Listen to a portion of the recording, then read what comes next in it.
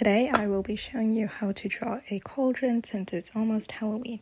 Start by drawing a circle and then a little ovally thingy on top of it, and then connect the two at the sides and then erase all the extra lines. Now we're going to make another layer and we're going to go over this in a better brush. So then we're going to trace the little feet thingy, and I'm duplicating this and flipping it so it's perfectly symmetrical. Then I'm merging all the layers together and adding the last thingy-majigger. And I'm using the highlighting thingy and the warp thing to kind of make the lines the way I want to.